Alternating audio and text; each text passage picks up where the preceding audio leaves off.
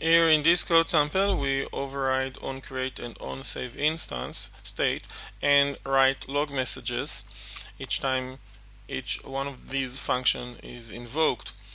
Here we can see the log messages, and when we execute our code and change the device from landscape to portrait or from portrait to landscape, then we can see that each time the device change from landscape to portrait or the other way around, a new object is created from our class, and just a moment before the object is cancelled, before a new one is created, onSaveInstanceState is invoked, meaning we can take advantage of that and save the state of our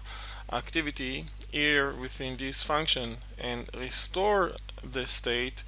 in our onCreate.